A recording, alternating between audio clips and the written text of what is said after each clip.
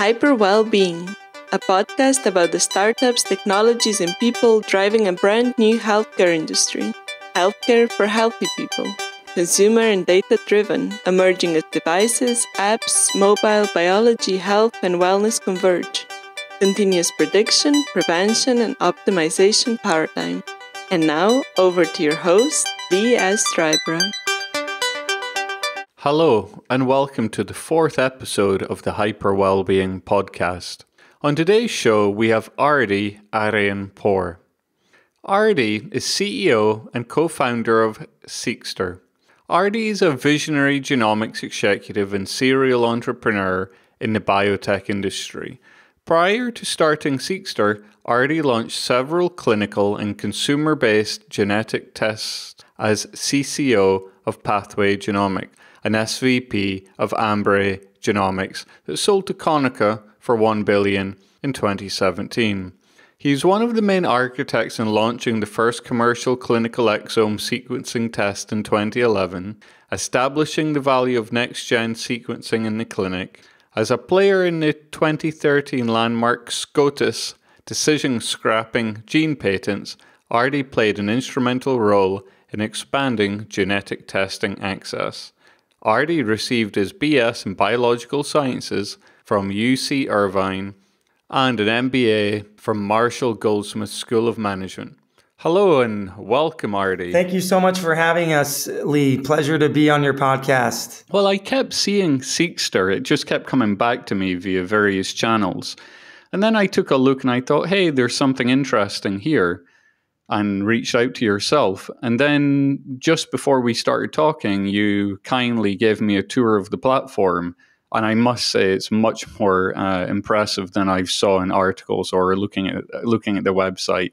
I think people really have to see it to believe it, or to quite understand how powerful it is and genuinely how good it is. So I appreciate that demo because it really it's the best I've saw. Thank you so much. We're so humbled. You know, our highly sophisticated engineering team has put their blood, sweat, and tears and DNA in making something for the people by the people. You mentioned 25 engineers. So did you set at the outset of Seqster, like when did you begin it? And did you seek at the outset to solve medical record interoperability? Yeah, great question. So, we started on this venture early in January of 2016. And, we had the idea for quite some time. It really came from the inspiration of, me having my whole genome clinically sequenced back in the day before anyone knew what exactly that was, and really understanding that your genome and DNA doesn't mean anything unless it's paired with your electronic health records. And so when we kept digging a little bit longer on how to combine EHR data with your DNA data and obviously adding and layering in fitness data, we realized that, wow, there's some real big problems within EHR data. And so we kind of fell on this accidental, path of solving interoperability from a consumer angle, and just amazing things came when we kept to that mission of wanting all of our health data in one place so that we can collect, own, and share on our own terms. So if I just read here from online, it says, there's never been a platform that brings all health data together, medical records, DNA, fitness, and nutrition in one place. Also, it says, the only health data management platform capable of aggregating, standardizing, and harmonizing all of your health data and allowing you to share on your terms. So what you're saying Seqster is it's an health data aggregator, which includes medical records, DNA, fitness, and nutrition. So is it the only platform? Yeah, currently it is the only platform that has the nationwide scale that we have been able to build here and what you just saw. The reason why, it is so powerful is because we've been able to include diverse multi-dimensional data and multi-generational data with lots of different features that we built for the past 3 years almost here with the Seqster team. And more importantly, standardizing and harmonizing all this data is actually very difficult to do. And it's what we call, or what I call, the dirty work. We've done the dirty work that no one company really wanted to do. And we've put a very beautiful, as you just saw, user interface that was built based off of all of the advice we got from. You built a fantastic interface. Thank you so much. Why didn't Apple do this? I mean, when I saw what you showed me, it's like, hey, Apple really should have this dashboard. Yeah, look, we love Apple. Who doesn't, right? I think there's people that obviously don't like Apple if they're on Samsung or something too. So at the end of the day, we wanted to build something that's completely agnostic. And we are fully focused on the mission of you owning your health data, you sharing it. And obviously, you have to have a platform to collect it on. And so how can you have a universal platform if you're just one ecosystem? And at the end of the day, Apple Medical Records is a great program, but it's only for Apple users. And if you're not an Apple user, well, you can't utilize it. Plus, I think there's just, a lot of differences between us and Apple Medical Records in the fact that, we're really interested in, deploying our technology from a B2B to C standpoint versus direct to consumer. And there's various reasons for that. And, the main point here is that, we're all about not just the individual, but about families actually, owning and controlling their health data. And that's why we just launched our caregiver view feature, which is so important because those are the forgotten heroes in health. I'll jump to the product offerings you've got, but let's just get it clear. So what you're providing is high quality longitudinal matched data sets. That's correct. We've created the platform where users, participants, individuals, consumers, patients, however way we categorize, the people, to basically own, control, and collect their health data. And it gets, put in a longitudinal format where you can actually connect multiple health systems, even if they're not, on the same EHR provider on the back end. We're able to stitch various different health records together because of the hard work on the harmonization and standardization side on the engineering on the back end that we've achieved. Okay, so is this mainly for sick people? Is that the main market? Healthcare today, the existing healthcare is for sick people. And hyper well-being is about prediction, prevention, and optimization, which needs to become a vast new healthcare sector. So I can understand this is very good for those who've got large medical records, i.e. are very sick, and it's more useful the sicker you are. Would you agree with that? Yeah, obviously, I think there's various different use cases because when you can control your personal health data, then you obviously have more options. And since we really, created the platform that lets you collect, own, organize, and share all of your medical records, DNA, fitness, wearable information, really all in one place, which there never has been a platform to bring it all together in one place so seamlessly. The chronic ill folks and people who are sick definitely have immediate utility with something like this to help them fight, obviously, their illnesses. We're all about empowering patients with various different, illnesses. Yeah, that sounds very Health 2.0, because Health 2.0 is about taking the current paradigm and digitizing it. So, hey, we have sick people, so we make discharge reports easier or billing easier or ambulance rides easier. I can definitely see where like an oncology patient badly needs this product. So they're not walking about buildings with an MRI disc, for example. That's right. And look, I think you hit on a huge point there. Obviously, within oncology, you can get, you want to get second opinions. You want to share your information with loved ones. And then obviously you want to contribute to cures too. So there's lots of opportunities that open with a platform like this. And, your health information can be a matter of saving life or death, really. And it's key to your care. And so the more information about your health, the better off you are. And there's just various different use cases that fit into the chronic illness. But getting back to the healthy people, I think we've built something that also hits on the healthy side. And obviously, most people are healthy first and then they become sick. Well, I would say, yeah, well, most of the population shouldn't be sick. Unfortunately, more than half of America has metabolic syndrome, if measured properly. So because of the way we're eating and living, most of the population is actually diseased, even if they're not expressing symptoms that are plaguing their life yet. But healthy isn't really healthy today, if that makes any sense.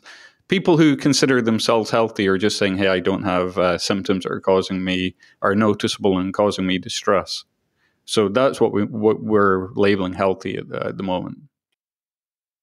That's right. And I think this is exactly why we need a dashboard for our health. And, we have dashboards for our finances. We have dashboards for our cars, how much, oil you got in your, car, and how much gas and how fast you go. And we've never had dashboard for our health. For our net health. How do you measure our own net health? And there's so many wearables and direct-to-consumer DNA testing offerings, and obviously all this data being siloed. All we're doing, Lee, is shedding light on this dark data matter so that you can have not just a 30,000 square foot perspective on your data, but you can actually drill down and get granular to various different things within your health data. Well, I think the future of health is data.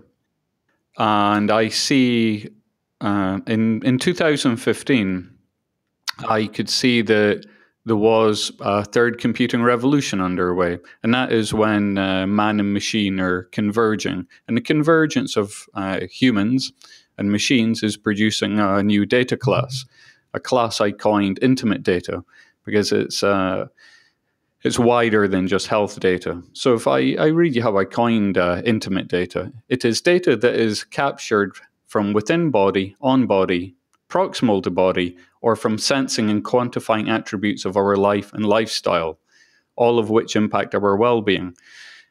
That's the definition of intimate data. And I think the intimate data is going to become the foundation of...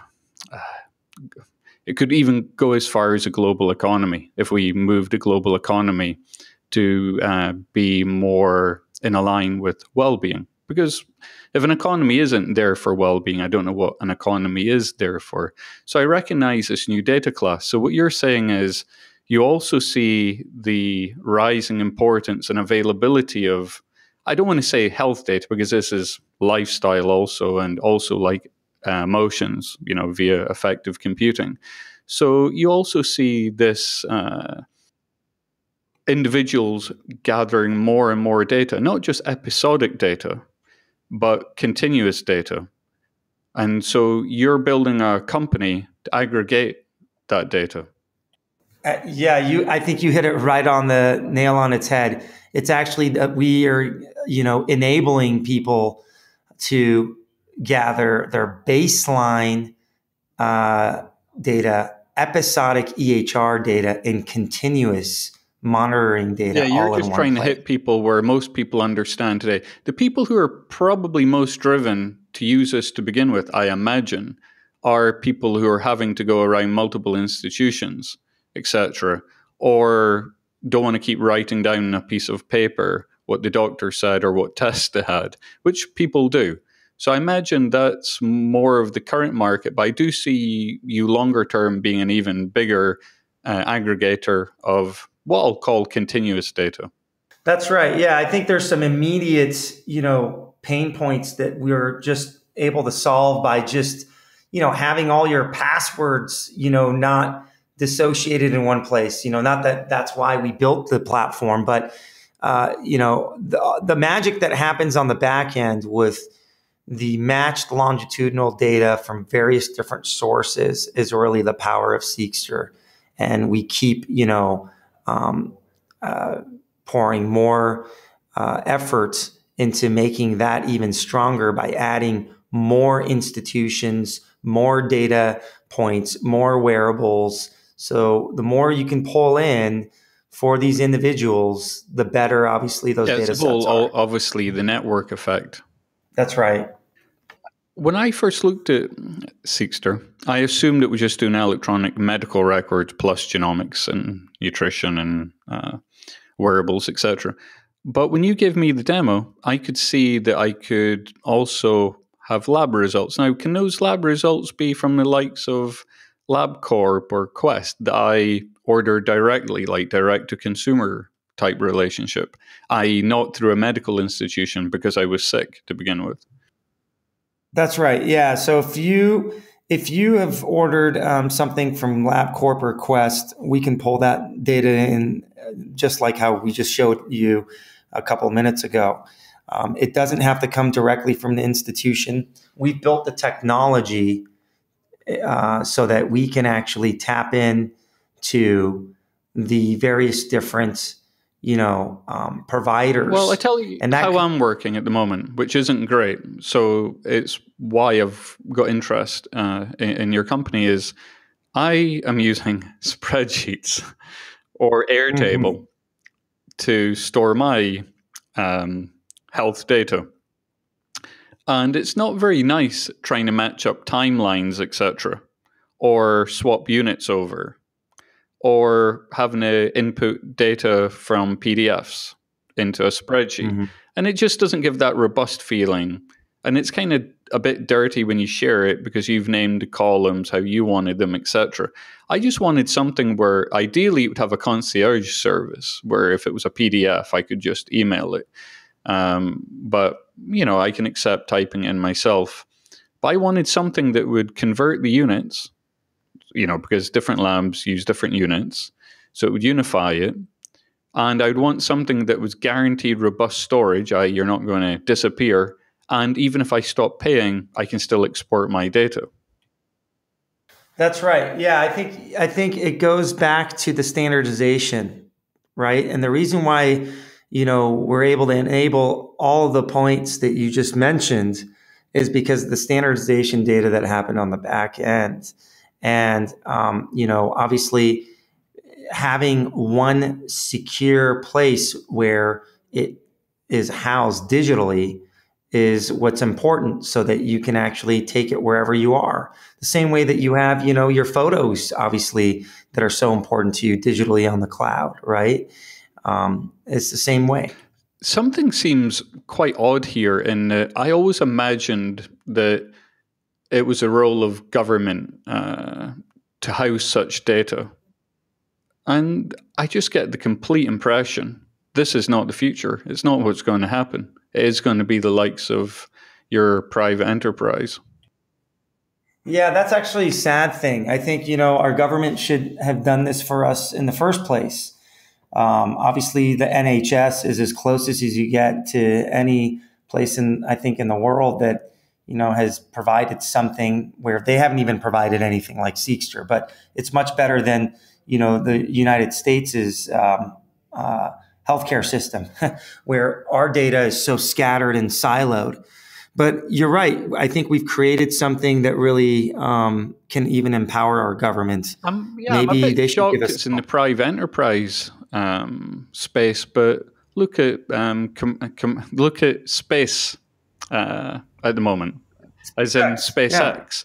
Yeah. I'm shocked that that's in the private sector, but the private sector is, what should we say, doing exceptionally well with it, as performance and cost. So I think there's a reason for that. Tell me. Yeah, I think the main reason is the silver lining of, startups and entrepreneurs and visionary folks move fast. And, the government has bureaucracy and red tape, by the time they want to do something like Seqster, it'll be like 2035, and they'll waste, hundreds of millions of dollars not, getting to where they need it to be, where, you can take a ninja team of 25 people, spend 2-3 years of your life and actually create something, that can be for all of us. The perfect company to acquire Seqster. I know you're just out with Stealth, I think, in February this year, so you might not be thinking about this, but I would say it has to be Amazon. No comment. I think there's lots of tech companies that, would be wanting to take a look at what we've created. But, we want to build the best platform and company there is. In my opinion, this has to go large at some point. So when you gave me that demo before we hit record, you clicked on glucose, and it was harmonized. And what I mean by that is the person you showed me had been tested at different points in time by different providers, but yet the graph just consolidated that. So it just appeared magically as if it had been from a single provider with no effort on the user front. That was very nice. Yeah, we call that the Gutenberg moment. And I think that's what really impressed Dr. Eric Topol. And that's why he really was kind enough to share his health data on Twitter, because he was able to see, all his health data all the way back to 1985. But it's the fact that it matches up the data points. You don't quite exactly see it. Yeah, and it's so hard, obviously, for the audience to understand, what you and I are maybe talking about. But most people have more than one health system. And if you have, let's say, a cholesterol or blood pressure data point from more than one health system, how do you put that on one chart? Yeah, exactly. And that's it's just too much work. That's why after years of it, I'm still hacking away using spreadsheets and never fully completing them. Plus, I like it more on my mobile device and immediately available. Anyway, I was going to, because I need to get off spreadsheets, I was going to use a small company called headsuphealth.com. Then I noticed that they seem to pivot, at least on their homepage, and more make out that they're for keto, which I guess is a good market, ketogenic diet support. But they are also an aggregator, they claim, of all your health data. So you're aware of headsuphealth.com? Yeah, we are very familiar with, I would say, all the players in this space. Other than that, we wouldn't have been experts with what we built. And, one thing to note is there's a lot of Me Too's, and there is a lot of various different companies out there saying that they can do what we've, built. But once you look under the hood, you'll realize that they're using other technologies with just a front end wrap, where we have actually created the technology of what I just showed you in-house. That's where the value of Seqster is. We have proprietary technology versus using something that's already out there like Human API. So do you think Heads Up Health are using Human API? Oh, yeah, absolutely. We know they are. Oh, I wasn't aware of them. Hey, I remember back in 2008, Google launched Google Health. And that was also to give you access to your health records. But Google discontinued that because nobody used it in 2011. But Microsoft also have their Health Vault. And as you know, Apple also have their health records. But I think Microsoft Health Vault is the same. It just doesn't store genomic information, if I'm right. Yeah, I think what's interesting about this whole arena, from Google Health to Microsoft Health Vault to Apple Medical Records, is the fact that their timing of getting out was not ideal, and they were taking a different approach. They weren't taking a real consumer approach to things. Obviously, Google Health shut down, and then I'm not sure if they're doing anything yet, or maybe they will be because Apple's getting into it, obviously. And Microsoft has, something with Health Vault that's for businesses it seems like it looks like it's more of an enterprise type of thing, but you don't hear much about it. And they haven't actually harmonized and standardized health data on the back end from what we know. Yeah, I've never saw it, so I just wondered if they had done super cool stuff you were showing me that you call normalized, up to our knowledge. But those sound simple words until you see them. But hey, so I didn't know. I tried to get a login for Microsoft Health Vault, and it didn't seem to go anywhere. Right, and we've done the same. I mean, up to our knowledge, they have not. And another thing to differentiate actually between all of these players and us, including Apple, is, again, the fact that we have nationwide coverage of close to 3,000 hospitals integrated into Seqster. How did you get that? How did you get the hospitals to agree to them? Yeah, so, we built the technology where, we concentrated on McKesson, Cerner, Epic, Allscripts. So the major electronic medical record providers. That's right. And we standardized and harmonized all that data on the back end because, even if you have one Epic provider from UCSF down to UCSD to, let's say, another provider that uses Epic, it's not the same version. So there's various different versions of the EMRs or EHRs. And so we came from the genomics, background of your DNA. It doesn't change when it comes from one lab to another. So if your DNA is coming from 23andMe or Ancestry or whatever, they're all RS numbers. If they're SNPs, it's not changing. And so when we started taking a look at the EHR data, we're like, why is this so scattered? How come it's not all on one level playing field? And so that was one huge advantage we had, being, DNA genomics entrepreneurs and having had a lot of success building companies within that space, and just applying that same thinking from our engineering end to the EHR space. Well, why don't guess why the institutions agreed? Because I read the great book, An American Sickness, and she makes a very good case. The healthcare sector is very much reluctant to share data, and most of it's to protect commercial interest. And institutions see the data as an asset which they want to keep control of. So I'm wondering how you got this network up and started. Like, what was your sell point? Yeah, so if you're familiar with Mint.com for finances, we took that same approach of putting you, Lee, the person, at the center of healthcare, disrupting those data silos, bringing it together. Because by law, under HIPAA law, you own your health data. And, you can go into any of your, portals and information and download your raw data. Is this the patient portal code I hear people talking of, that you can request a patient portal code?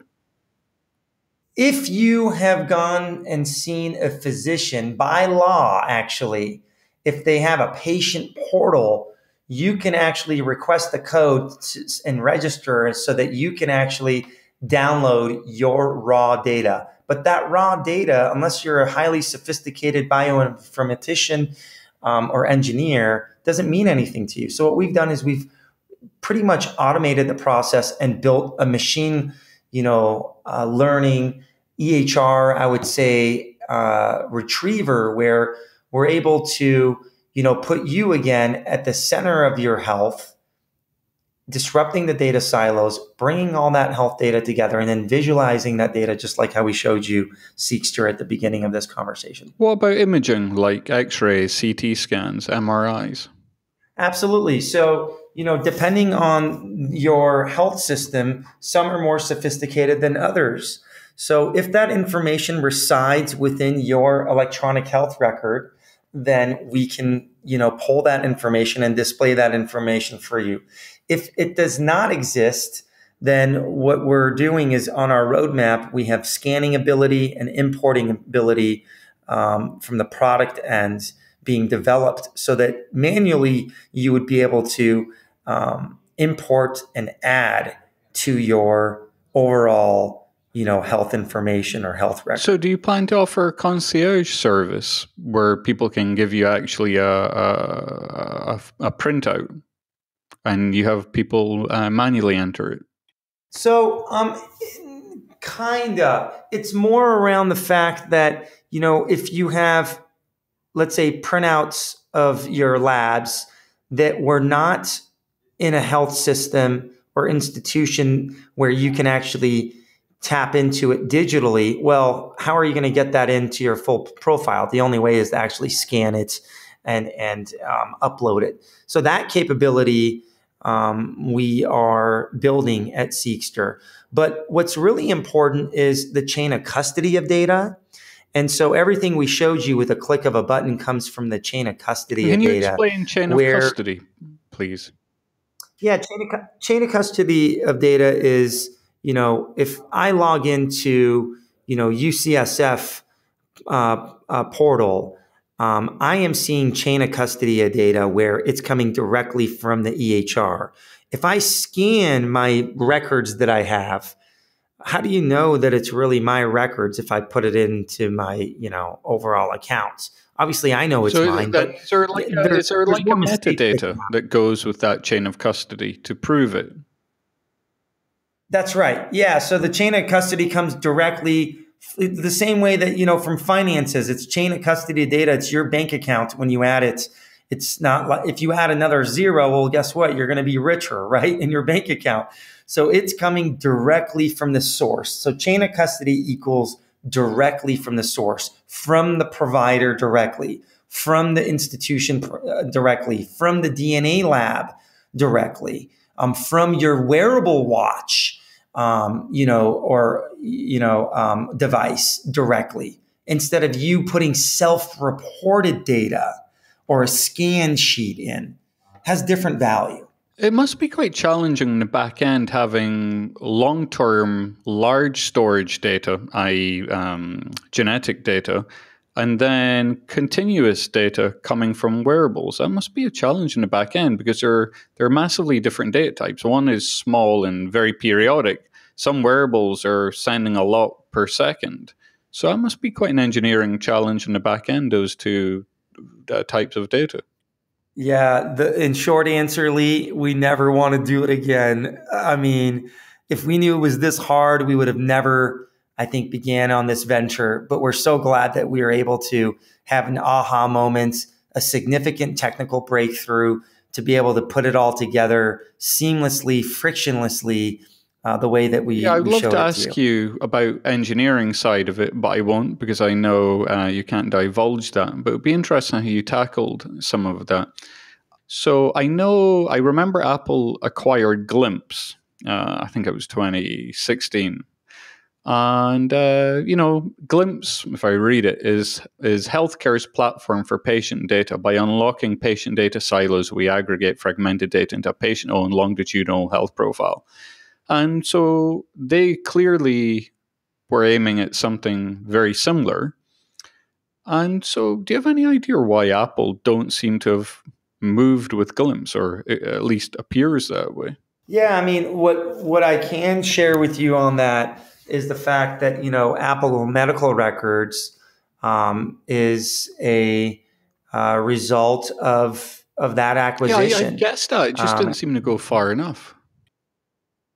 Yeah. And, at the end of the day, I think, obviously, if you're Apple, you really care about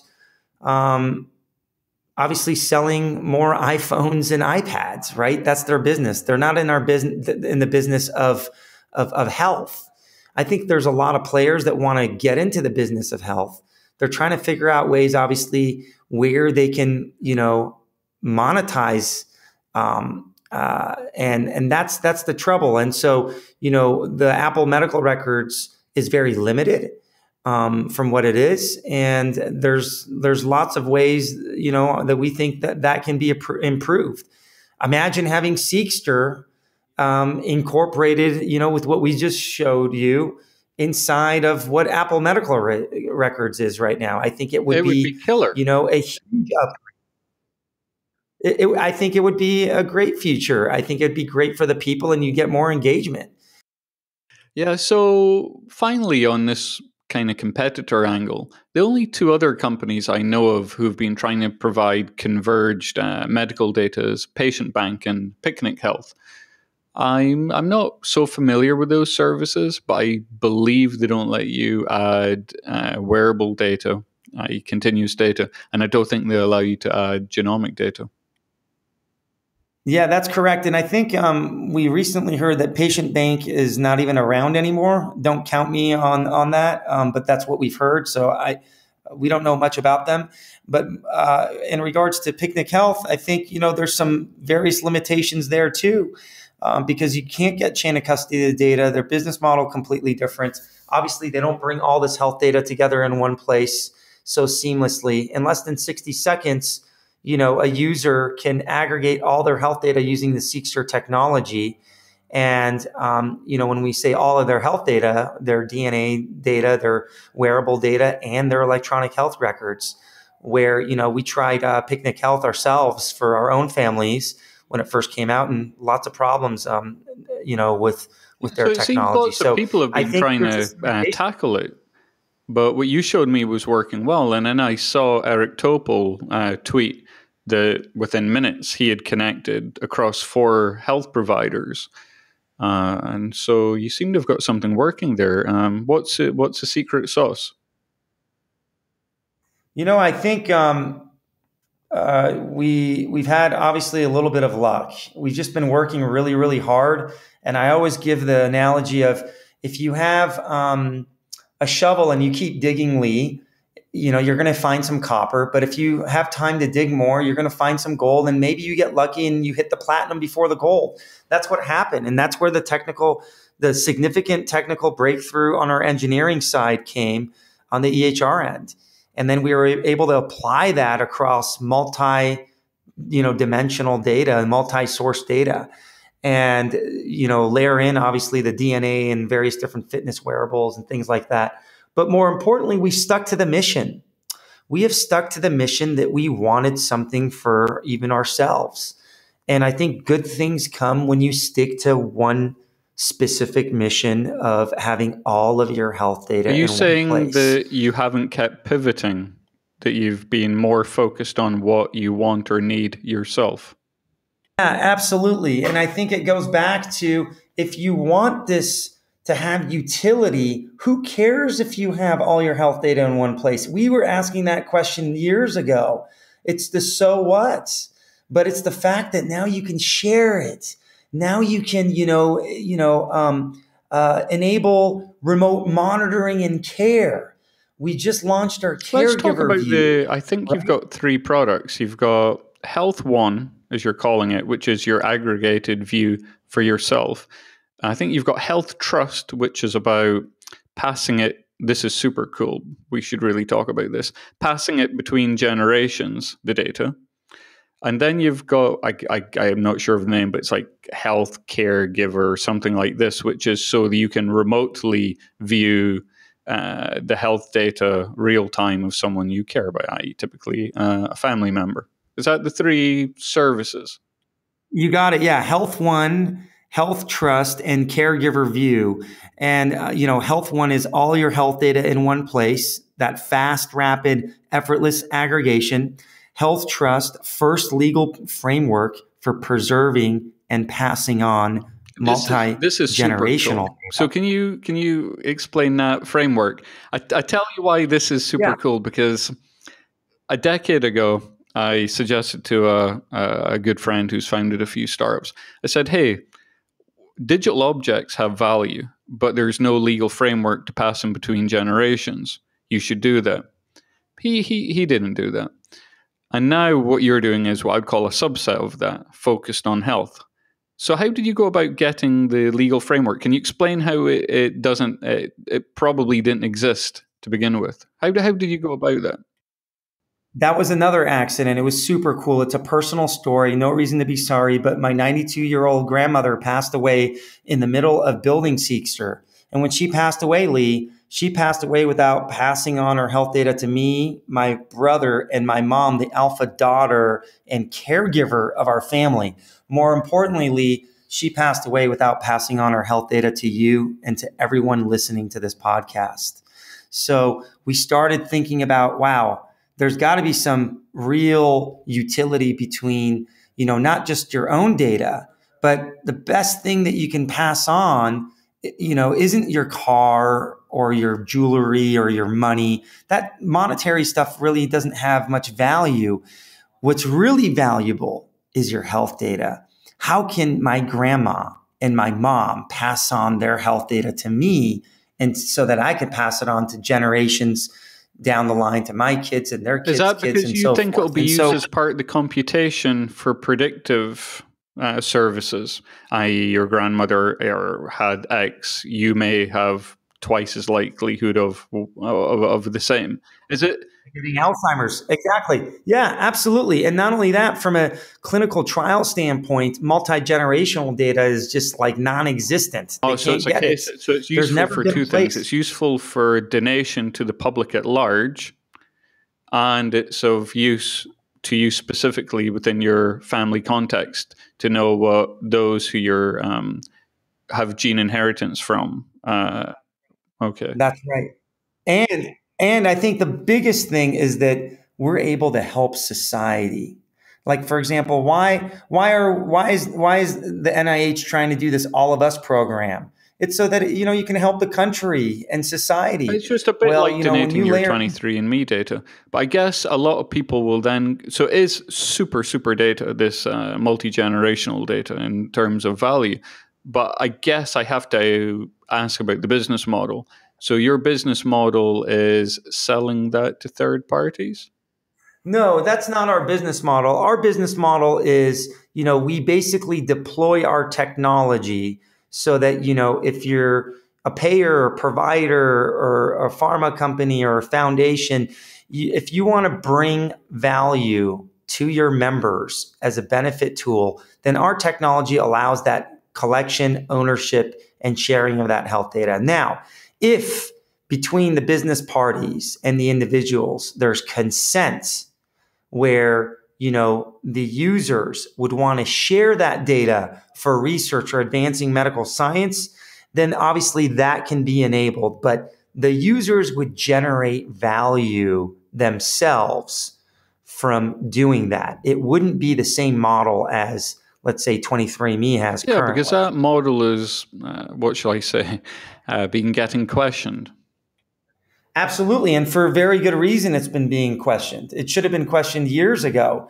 But I think, society's starting to pick up on, oh my God, this information is valuable and it's my health information. It's my family's information and I should be doing something with it so that my family and I and society can benefit. But, you have to be able to crawl, then walk and run.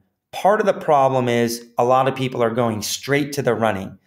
And if you didn't crawl first, if you didn't build a collection mousetrap where you can actually, collect data easily and frictionlessly first, you can't ever do all these other great things that, everyone's talking about. I always find it strange that in hospitals, because deep breath. Unfortunately, I had family members in hospitals for a long time, which is partly why I'm doing this podcast.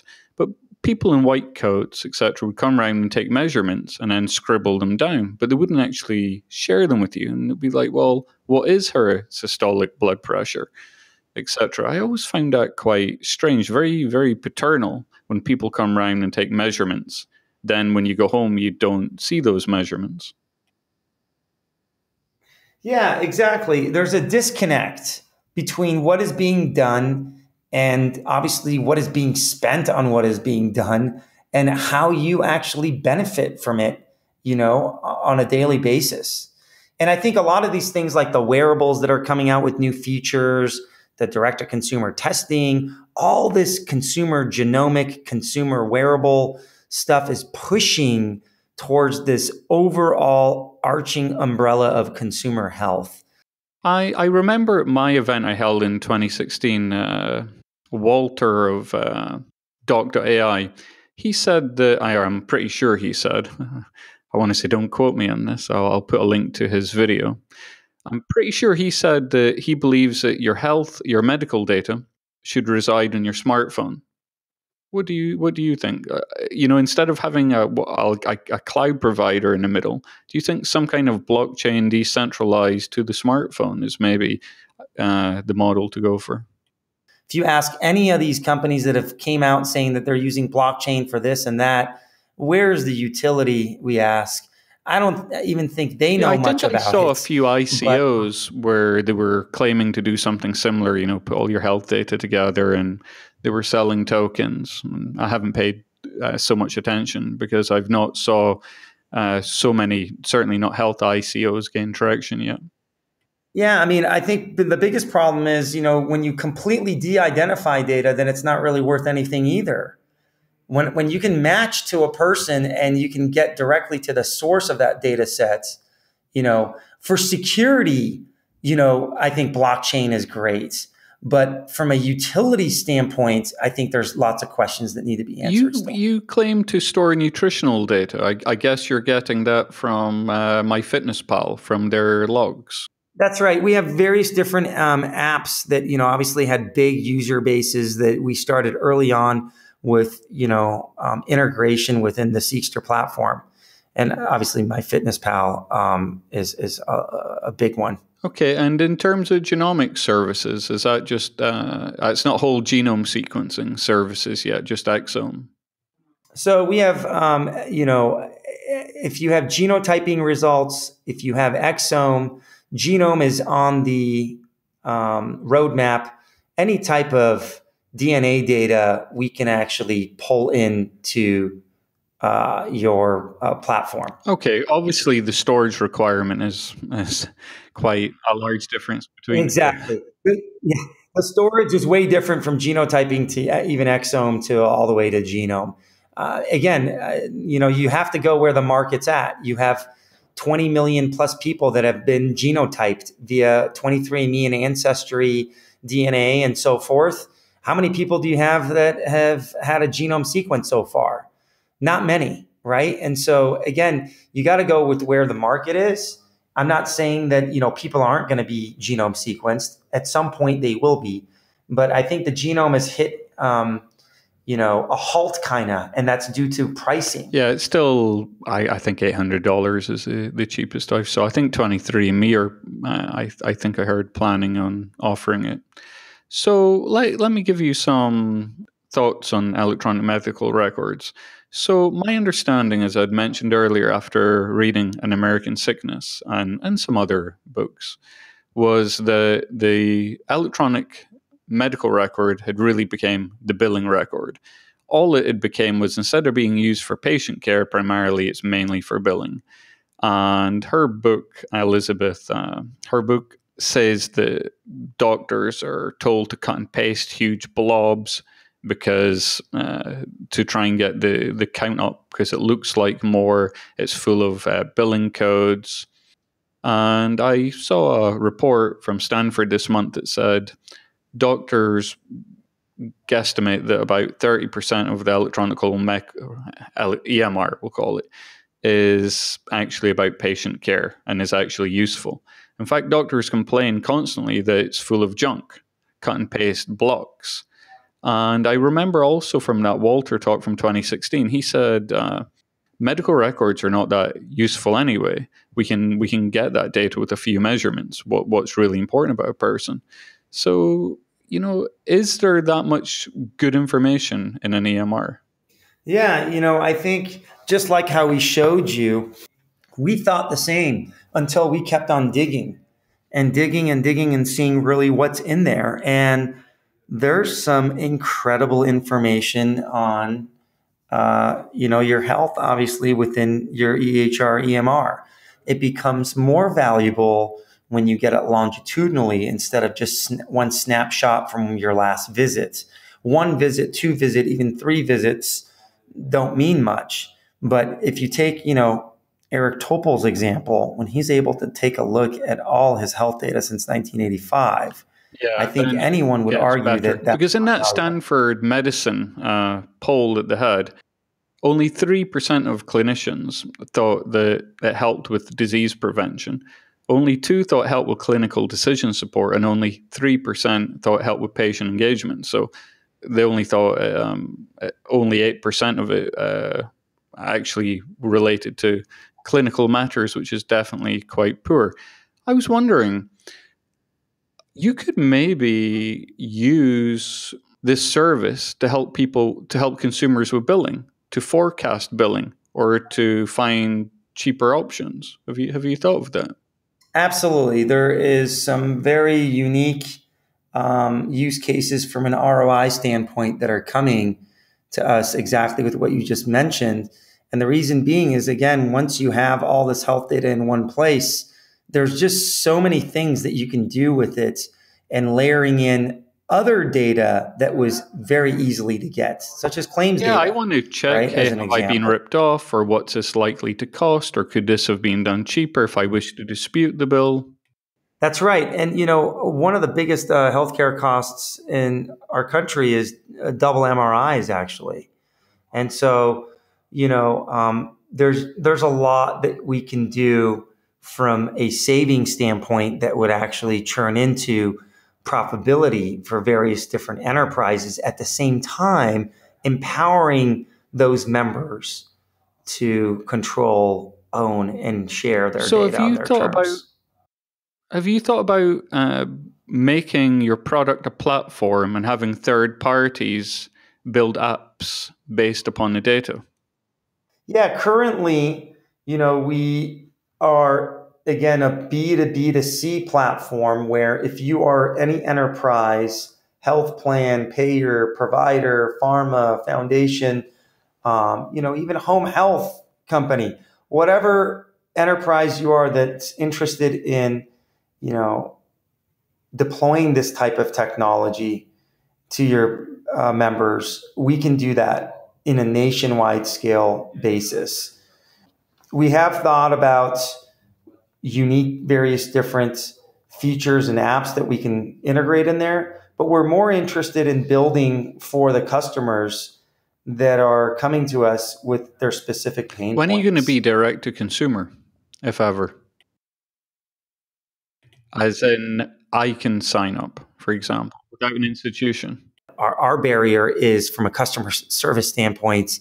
Obviously, we don't want to be in the business of direct to consumer just yet. We're in the business of empowering a member-centric, entity to utilize this, and we want to give it to the people who need it most first. And so, the marketing obviously is a lot different when you're doing direct to consumer versus Have you thought B2B. about doing health recommendations? Because you need actions on the data. That's where that's the flip side. I'm glad you brought that up. Absolutely. We have health insights, we call it. We can give you health recommendations and insights today. Once we have. Absolutely. We can do that today. And there's a fine line on what you want to give and what you can give, obviously, from a health standpoint. So, because we can get that DNA info, we can correlate, your cholesterol to your, let's say, running activity out of your Apple Watch to your SNP that says, you're a high endurance runner, or whatever that SNP is relating to. So just some really interesting things from a consumer standpoint that's more interesting than, I would say, maybe health related. But what we found is, from our alpha and beta studies, people were finding more information about their health and changing behaviors because of seeing the data. It's not the fact that we can aggregate this data that I think you thought was impressive. If you go back tomorrow and you think about what we showed you at Seqster today, the visualization of that data, I think actually is even more impressive, because we've taken something highly sophisticated and made it very simple. Can you get the data back out, as in export it? Absolutely. We could transfer via FHIR. We can get all raw data in a relational data schema. Yeah, FHIR. It's a format I'm not aware of it. that, I'm busy thinking about like text files, etc. But what type of format is that? Yeah, no. FHIR is Fast Healthcare Interoperability Resource. So That's what nobody's it logged stands in. for. So, yeah, that's right. Yeah, and what's nice about that is, from a research standpoint, we enable lots of various different, things, because we don't have a standard that we live by. And, a lot of people live by, an HL7 standard or, various different standards. But at the end of the day, since we standardize and harmonize the data, we can transfer that data as well. I think I cut you off a little when you were talking about health trust, like about getting the legal framework in place. Yeah, so the health trust, again, it's the fact that my data is worth something on its own, but it's my data paired with my mom and my grandmother's data is worth a lot more, not just to me personally, but to society and to various different people that maybe want to research our data. And so the health trust is a very unique way of preserving and passing on multi-generational data. And we worked with Wilson Sonsini and also Paul Hastings, our lawyers, to make this happen, and some co-chairs of policy under HIPAA in DC. And it's just a very unique legal framework mechanism that we built in. And it wouldn't have been possible if we didn't build Health One first. And so, going back again, you got to crawl, walk, run. The crawling was Health One, the walking was Health Trust, and now the running is, the caregiver view is an example, review right? Is kind of, is classic. I'll again call it Health 2.0, where, hey, you can see the health of a family member and, kind of see your elderly mother, which I don't mean to mock. It's just, it's a touted user case, and it's a valid one. And this system does seem good for that from what I saw. And yes, it's certainly useful to be able to log into a dashboard and see, for example, elderly parents' blood pressures, etc. But for hyper well-being, my excitement would be more along the lines of, as a family unit, you can see each other's health. Father can see mother, mother can see father, parents can see children or teenagers, etc. And so you can see each other's health. Not just, someone is old, so they're probably a bit sick, so we better monitor them. But actually, hey, let's keep a track on each other's health, just like you visually do anyway. Hey, you look a bit white today. Are you okay? Are you eating well? Don't you see a future where this transparency of your family members, a little bit like Facebook let us see what our family are doing day to day, even if we're not even geolocated with them. Don't you think that this transparency will work in knit social structures? And I just think it'll culturally change, just like we tweet what we're doing, or Instagram. I can't help but think that in close-knit, strong social ties, we'll be aware of each other's heartbeat, etc. What do you think? Yeah, absolutely. I think, again, we've accidentally fell on this visionary, road of taking health data to a whole nother level, and including the families was just an eye opener to us, where it's not just about tracking and monitoring your loved one's health, but coordinating care. There is that, but that's for old people. But don't you think that you assume most of the family as well, if we're talking the healthcare I'm talking about, not this sick care, which is all we have at the moment, but under the hyper wellbeing banner, I say another healthcare is emerging, which is for, quote, healthy people. Don't you think it'll be normal to see the physiological measurements of family members? Or, hey, maybe they had an irregular heartbeat and you get to see it on your dashboard. Don't you think it'll be normal to share that real time, just like we share Instagrams?